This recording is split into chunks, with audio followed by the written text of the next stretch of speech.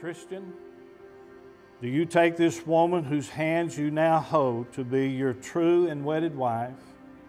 And do you solemnly promise before God and all of these witnesses to love, to cherish, to honor, to protect, to forsake all others for her sake, and to cleave unto her and to her only, as long as you both shall live?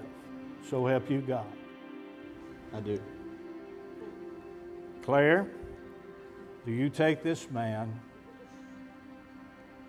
who now holds your hand to be your true and wedded husband?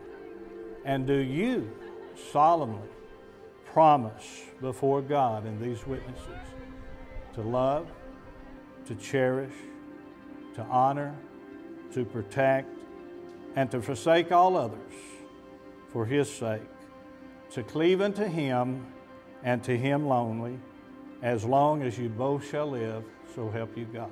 I do.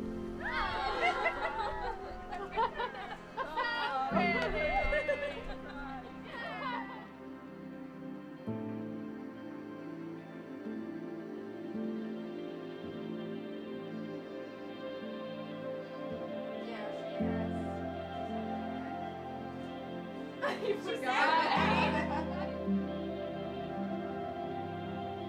I, Tristan, take thee, Claire, Claire, to be my wedded wife, to have and to hold, from this day forward, for better or worse, for richer or poorer, in sickness and in health, till death us do part. And I therefore pledge. There I pledge. Close enough. My faithfulness before Almighty God this day. My faithfulness before Almighty God this day. Claire. I, Claire, take thee, Tristan, to be my wedded husband, to have and to hold, from this day forward, for better or for worse, for richer or poorer, in sickness and in health, till death us do part. And therefore I pledge my faithfulness before Almighty God this day.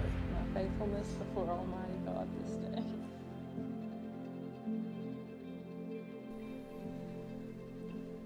Guess what?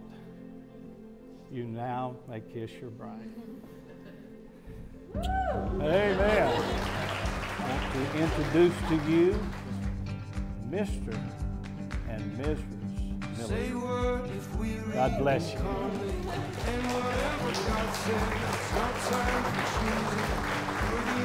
Come back, be born in a circle. See the oldest garden, the crescent is fertile. Or would you prefer to see life underwater? Only knowing oceans have hundreds of daughters. There's a part of hope that is sown in this theory. Give me any species and keep yourself near me. Ladies, I don't wanna be without you. If you start over, can I read your mind? Anything you become, let me run beside you, go a little bit farther. So what if I manage to mess up a sequence, and I have to come back as one of your hairpins? I know that the morning I'm born in your tresses would be more than worth it, adorning some goddess, being honest.